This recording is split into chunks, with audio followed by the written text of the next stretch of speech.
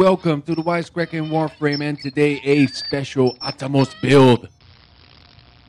And it is special because this is a beautiful particle beam cannon which does primarily heat damage. And that brings us to our first build, only heat damage. And a little bit of extra normal damage. I also got the multi-shots, and most importantly, we got extra fire rate, so the damage will get to our enemies faster.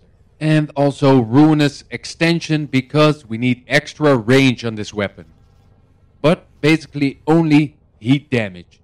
And heat damage is most effective against the infested. So we did a dark sector defense mission to check it out. So here we are standing on top of the world, looking down on all the enemies that are still not coming. And here is one.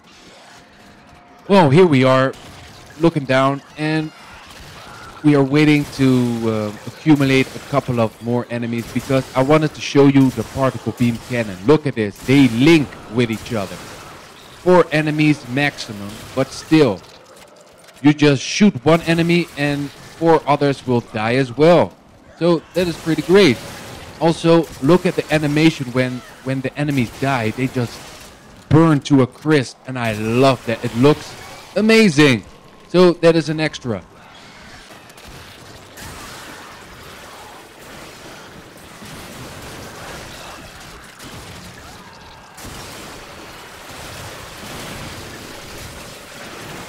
And yeah, maybe sometimes you'll see this little bug.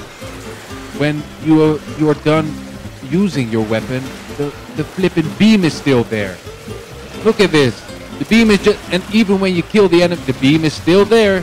It is still there, ladies and gentlemen. And here we are with the second build, a corrosive build. Especially great against the Grenier. So as you can see, it is electricity and toxin damage, and also the multi-shots and the fire rate, of course, are equipped. And we need, of course, the ruinous extension for some extra range. So here we go against the Grenier in Draco. So they are pretty high level. And look at this, they are just falling like little bitches. They can't handle the ATOMOS, the power of the ATOMOS. But still, look at the beam just connecting to all the enemies around the one you are aiming at. I think that's the most beautiful thing about this weapon.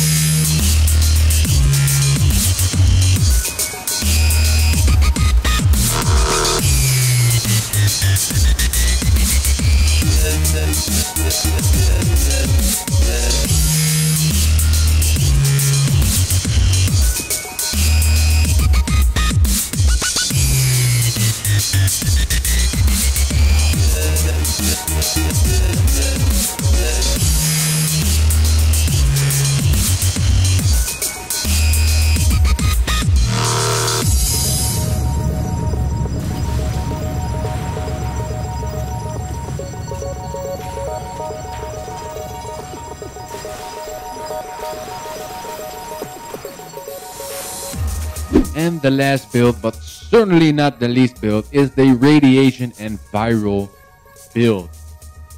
Again, you know how to build a radiation viral, but we need also some extra multi-shots and some extra damage. And you can see that the range mod is not equipped here because, well, I needed the points. I needed the points.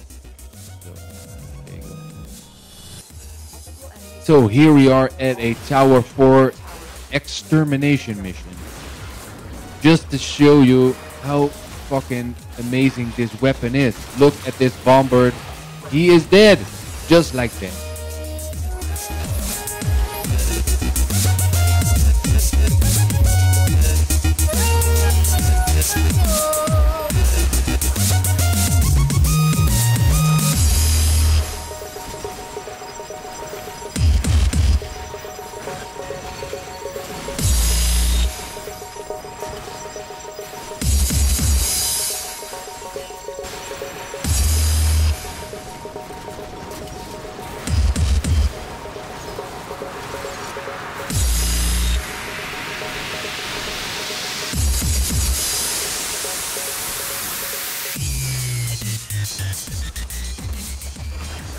So here we can see Vor, and even Vor is not equipped against this beautiful weapon. Look at this.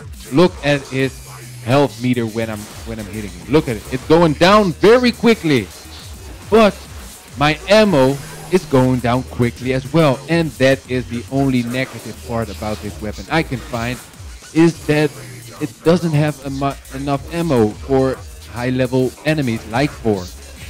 So you need to use other weapons, and I don't want that. I want one weapon only to kill a bitch. So bring a friend with some ammo, and there you go. He died.